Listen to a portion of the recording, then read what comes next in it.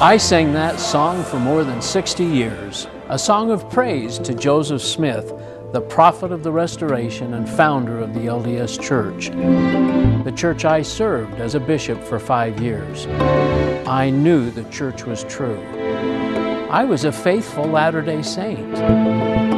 My life has been built on certain truths, but wishing doesn't change the truth. Jesus said, "You shall know the truth, and the truth will make you free." When I finally learned the truth about the real history and doctrines of Mormonism, I realized that I was following the gospel of Joseph Smith and not the gospel of Jesus Christ.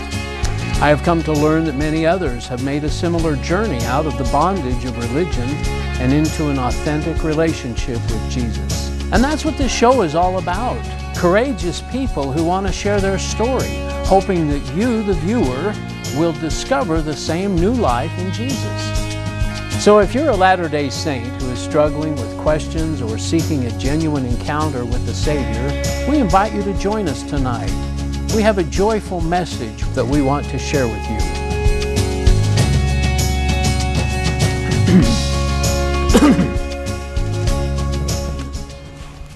Good evening and welcome to the Ex-Mormon Files here in the heart of Salt Lake City.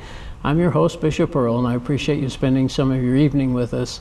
Tonight I'm really pleased to welcome someone that many of you may know and recognize his voice for sure, and that's Andy Poland from Mesa, Arizona. Thank you. Thank you for having me. Andy, appreciate you coming up, and I hope sometime during this conversation, I hope you get to hear Andy's laugh. It's a memorable one and one we really enjoy. And I mentioned Concerned Christians. You're the general manager of Concerned Christians, and he also has a website, outofmormonism.com, that you can go. And Andy has interviewed several, or a couple of hundred at least, people. Well, a few. Or several hours. There's been a lot of people I've talked to, yes. People who have also made this transition from Mormonism to Christianity, and so we appreciate you coming. But you were born and raised a Latter-day Saint. Born and raised LDS. Of course, I didn't have that experience until we had a youth conference up at BYU for our stake. We went up there, and one of the speakers challenged us to get testimonies. And how old were you then? I was 14 years old. So, of course, I knew Joseph Smith had gotten the experience at 14, and I just thought I hadn't done it, and I wanted to know if it was or not. And so I, read a few passages from the Book of Mormon that night and prayed about it, and I had that really good, warm, peaceful feeling that people talk about. And I believe that God had told me at that point that Joseph Smith was a prophet, and the Book of Mormon was the Word of God. Yeah. Now, it's interesting. I know people have told us, and you probably heard the same thing, that, well, you left the church, you must never have had a testimony. Well, my problem was that I had a testimony, and I was very zealous for Mormonism. I remember being on my mission and going out and just telling people that if they would pray and ask God, that God would tell them that the Book of Mormon is the Word of God, and that Joseph Smith was a prophet. And I believed it. I loved the leadership. I loved everything that there was about Mormonism. Wow. And just a good, strong testimony. And you did you ever think that there had been anything that would ever come along to question that? No, I didn't. In fact, if I would not have had experiences in my life where those spiritual experiences lied to me and that they failed, I would still be a Mormon today. I had no reason to doubt. I had no reason to look anywhere else. I didn't want to look anywhere else. I was really looking forward to all the blessings of exaltation and becoming a god someday. I was very much in. Wow. And after your mission, it was Ohio, right? It was Ohio, yes, okay. The Columbus, Ohio mission. You come home and you get married to your... got married to my wife, Lori. Of course, that's an interesting story in itself because of a revelation I had received on my mission. Elder Kikuchi had come out to our mission, and he challenged us to pray and commit ourselves, create our own sacred grove. Oh. I wanted to do that, and so I went and I prayed that night and told God that I wanted to follow Him no matter what happened. and just made that really strong commitment. And I had that good, warm, peaceful feeling you feel many times. I had felt it many times at that point, and this question came to my mind and said, Andy, would you follow me even if your first wife is going to die, because that's what's going to happen? And I was not expecting that at all. I was kind of shocked by the question, but I thought, well, God didn't bring Elder Kikuchi here for without a reason, and so he must be preparing me for something difficult. And so I told God that I would follow him even if my first wife was going to die. But I told him I didn't want that to happen. And so when I got off my mission and I started attending the singles ward, and I met my wife-to-be, and we got engaged, and I didn't tell her right off the bat. I was wondering if you did share this with her. No, I waited till it was like 2 weeks before we were to go through the temple, because I thought, well, if she's going to be the one, she'll probably be the one even if I tell her 2 weeks before. So that's what I did. I told her. And of course, that conversation didn't go so well. She did not like the idea that she was going to die. But I was a real smooth talker at the time, and how I won her over is I said, well, Lori, I don't know when you're going to die. As far as I know, you could live a really long life. I just know that you're going to die before I do. Before I do, okay. And so she took her. That helped her quite a bit. And so I was the priesthood holder. She was a good Mormon woman, and she just accepted that as coming from God, which I was very grateful for. And we were sealed in the temple the 2 weeks later. And the Mesa Temple? The Mesa Temple. We had, I think, what was an ideal Mormon marriage. We were very...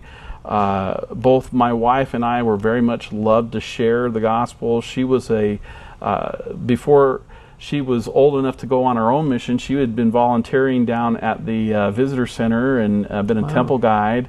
And so when we got married, because she never reached the age to do that, she decided that we would go as a couple, and we would go down and volunteer at the visitor center. And so that's what we did. And there's a couple years that I was in the Easter pageant, and I was a shepherd, and so we were just active, involved, going to the temple as much as we could. We just loved it. What happens in life? I know Section 132 took a turn for you. Well, it did. Because of my background and how much I had been taught. Of course, I had a special revelation, I think, from God, telling me that one day I would practice polygamy when I was about 16 or 17.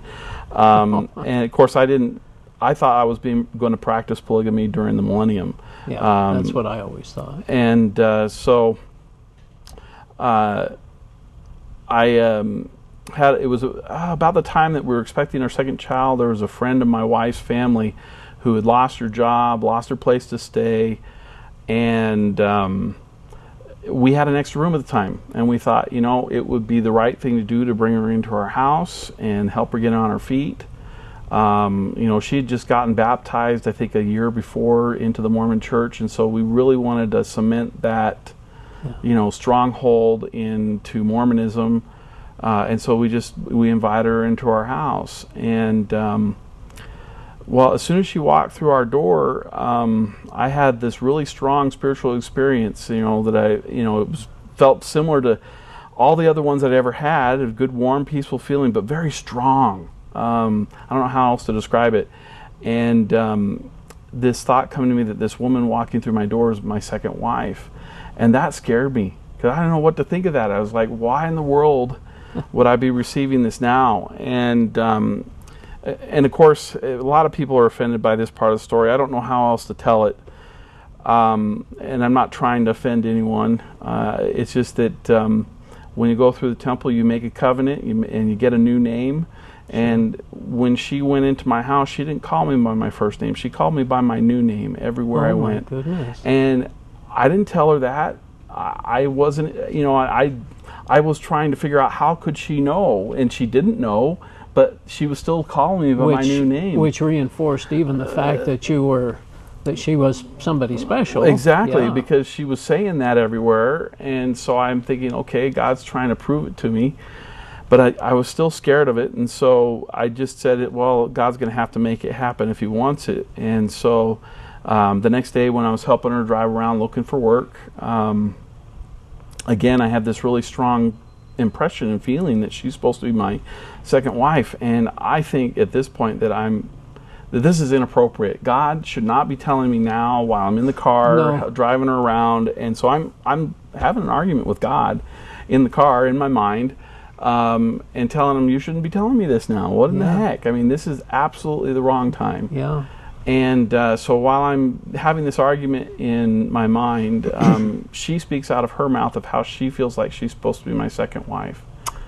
Yeah, and that's exactly what I did. I just went, what? How in the world?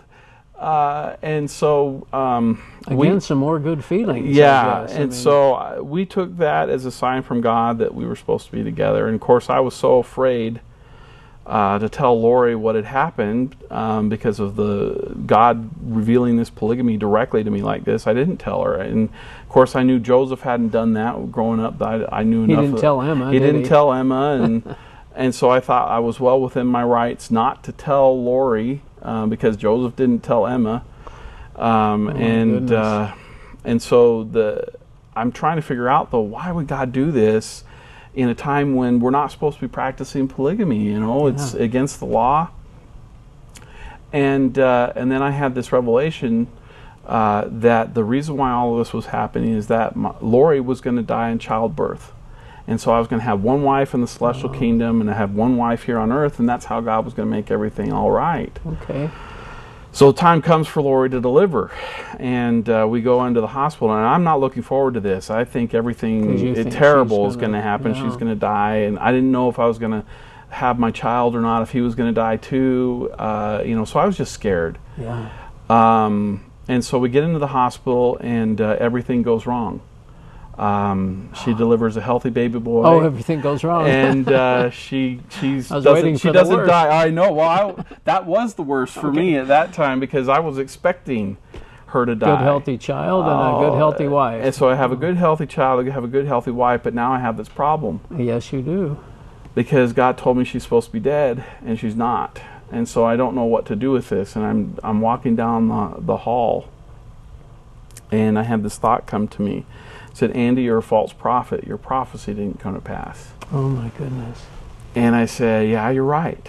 And so I went to my wife, Lori, and I told her everything that had happened, and about the adultery. And I told her that I was going to make it right.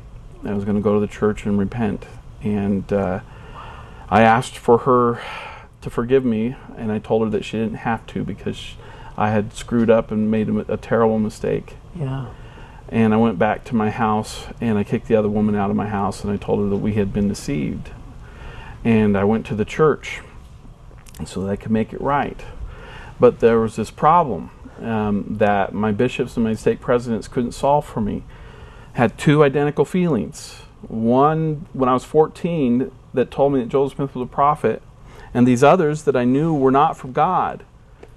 But the same feelings. But same feelings. Yeah. So what do I do? How do I know what's from God, and how do I know what's from the devil, so I'm never deceived again? Yeah. There just wasn't any verse that they could share. They didn't have anything, and the best that they could tell me was if I just kept reading the Book of Mormon, that God would somehow reveal that to me, and so I just took them at their word, and of course I expected to be excommunicated. Sure. I had committed the worst sin right next to murder. Yeah. And so I expected to have to start all over again, and I was really surprised on the day when I went through and was disfellowshipped instead. Okay. I worked for the next 2 years trying to get my temple recommend back, and finally I got it back. But during those 2 years, I was looking everywhere for my answer, just so I could figure out, so I never had me being led astray again. Trying to figure out these feelings. Yeah, trying to figure out these feelings, and I was so frightened at the time to seek answers, because I knew that my feelings could lie to me. Yeah. And so that was very difficult, but I just kept searching, because I knew that God could work through. I knew that there were supernatural things that had happened. I knew for sure that there was a devil. Yeah. I just didn't know how to find God. And so I kept looking, and I thought, well, maybe when I get my temple recommend back, God will meet me there. Yeah. And it was the first time that I'd ever entered the temple where the temple felt empty to me. I felt like I was an enemy in God's temple. That's the best way I could describe it. God. Oh. Okay. You were still being punished. Yeah, that I was still being punished. Sure. And but I kept faithfully attending and looking for answers, and paying my tithing, doing everything I'm supposed to do, fulfilling my callings. Just trying to find, what's the right answer. And I thought, I'll go to my dad, because my dad's a former bishop. I grew up as a bishop's kid. Yeah. And I thought, I'll ask him, because he'll have the answer. He has the answer for everything. Sure. But he didn't have the answer for this one. And that surprised me. That was probably the worst surprise of all, is that even my dad could not help me. And so 4 years into the repentance process, I got my temple recommend back, so that took 2 years, and then for another 2 years I'm active in the church and going through the temple and doing all that. At that 4-year mark, I felt an alienation from both God and from the people that were at church, because everybody would get up on fasted testimony meeting and they would talk about how God had told them this and God had told them that, and nobody else seemed to be confused about what came from God. I was the only one. And it was so painful to listen to those testimony experiences and me being empty inside that I said, Lori, it's too difficult for me to go to church and to listen to this. And so I'm going to stay home, and you can take the kids to church without me, but I'm going to read my scriptures at home, see if I can find my answers. Maybe there's just something I missed. Well, you're really struggling, aren't you? And somehow find the answer. And after 2 years of inactivity, and reading the scriptures and trying to find something and still not finding anything, I decided that God was not going to answer my prayer. That what I had done in committing adultery had put me beyond the blood of Christ to pay for my sin. That that sin that was next to murder, I had gone that far, and so I needed to shed my own blood to pay for my own sin. Oh my goodness. And I knew I couldn't go up to the bishop and ask for, hey, I need somebody to blood atone me, because I knew they weren't doing that. Yeah. But you really felt that was the only answer. I felt that was the only answer, and so I planned out when, I planned out where. I even went so far in my planning to make it easy to clean up. Okay? Very thoughtful. Well, I had screwed up. Nobody else had to pay for it besides me. And so that's what I planned to do. And so it was at this time my brother Matt calls me up on the phone. And he tells me that he's having a computer party over at his house, and that if I brought my computer over, that we'd be able to hook them up and that we'd be able to kill each other virtually, and it'd be fun. Now, the thing that's interesting about this is that my brother Matt, 2 years before, had left the Mormon church and had converted to biblical Christianity. And I remember... You knew that? Oh, I knew that. Oh. And I had lectured him several times about how he needed to come back to the church. Yeah. And how it was wrong because he loved to get all the Mormons together and throw some bomb from church history in the middle of the floor and watch everybody freak out. And I went in and I talked to him and I said, Matt, that's just wrong. Yeah. You can't do that. That's not right. And so I thought, well, I'd asked everybody else my question. Nobody had the answer. I thought, I'll go and I'll talk to my brother Matt. So I went 3 hours early to this computer party, just to corner him in a room alone. And I told him that, Matt, I don't know what comes from God. I don't know what comes from the devil. I don't know where to look. I told him there's a scripture that kept returning to my mind over and over again about this evil spirit that goes out of a man. And when this evil spirit roams the whole earth looking for a place to stay, and when he doesn't find it, he says, I'll go back to the place where I started. And he comes back, he finds the man's house all in order, and he finds 7 other spirits worse than himself, and the last state of the man is worse than the first. And I said, that's me, Matt.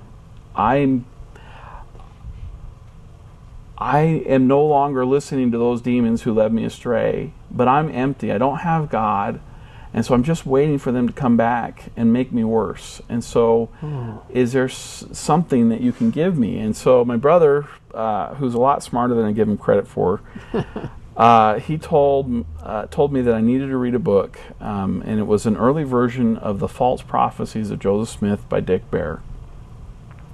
Now, in that very early version, there was a letter that Dick wrote. First thing he says in the letter, can't trust your feelings, they can lie to you. I was like, well, I know that's true. Can you tell me anything else besides that? And then he goes on and he quotes 2 Bible verses that surprised me. Jeremiah 17:9. The heart is the heart is deceitful above all things and desperately wicked.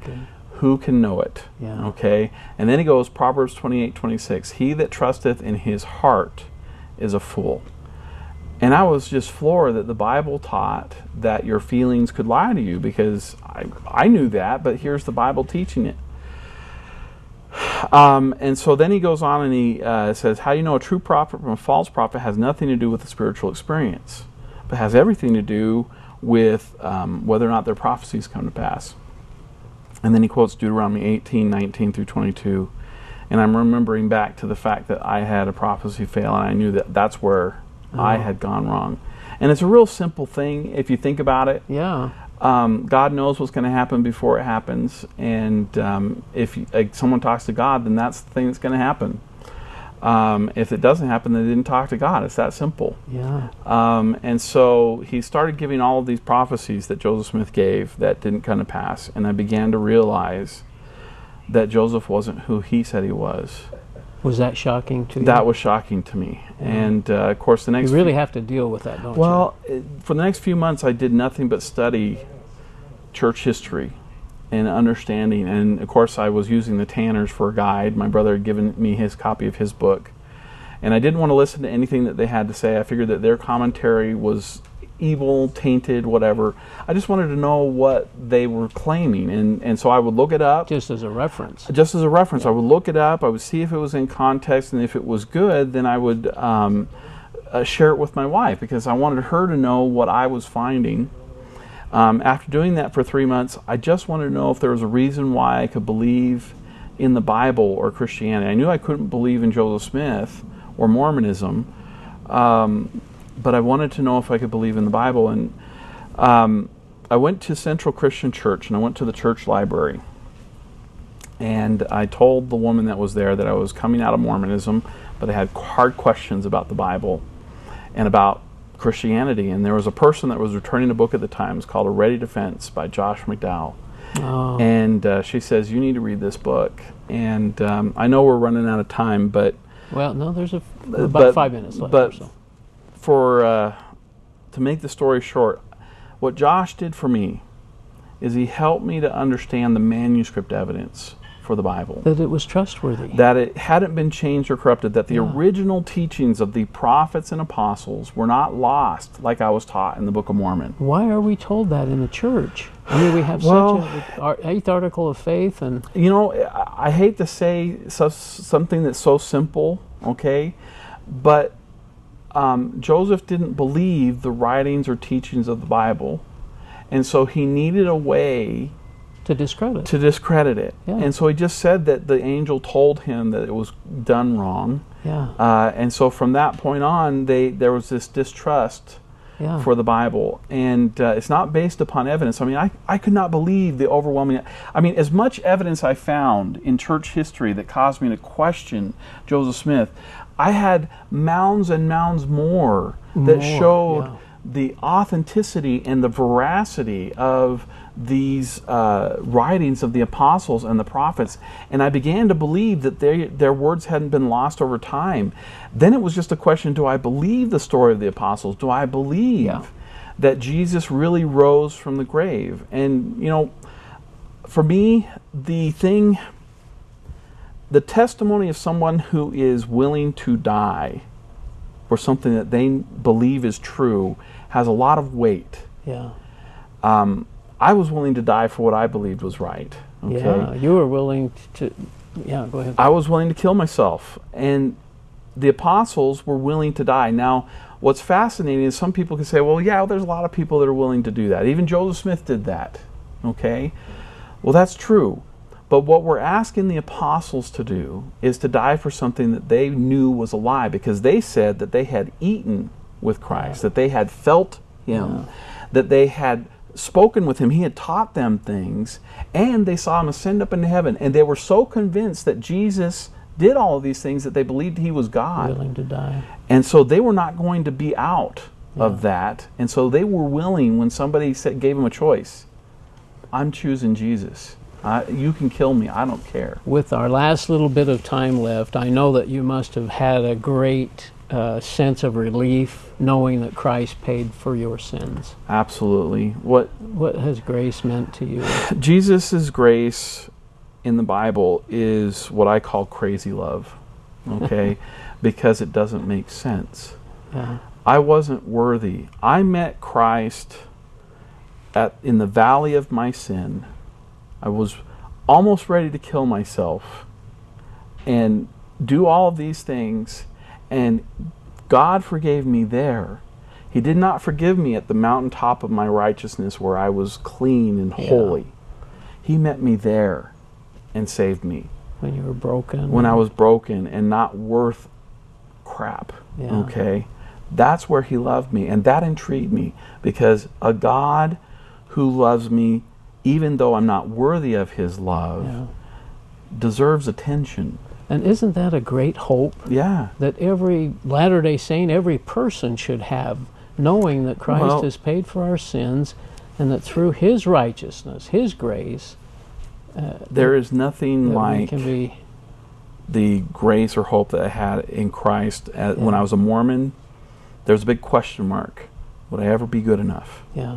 And I was always striving for it. But God gave it to me freely. The eternal life that I was seeking after, God gave me freely simply because I accepted it and believed in Him. And that's the greatest gift I have. Well, Andy, we could probably cover a lot more stuff. You're a concerned Christian, your outreach in Mesa. I know you are active down there and representing. You speak around the country at different things. In fact, that's why you're up here from Mesa, to speak at a conference this weekend. So we really appreciate you taking your time to come up here. Well, thank you. Thanks very much. And we appreciate you watching tonight. We'll see you next week here on the Ex-Mormon Files. Good night.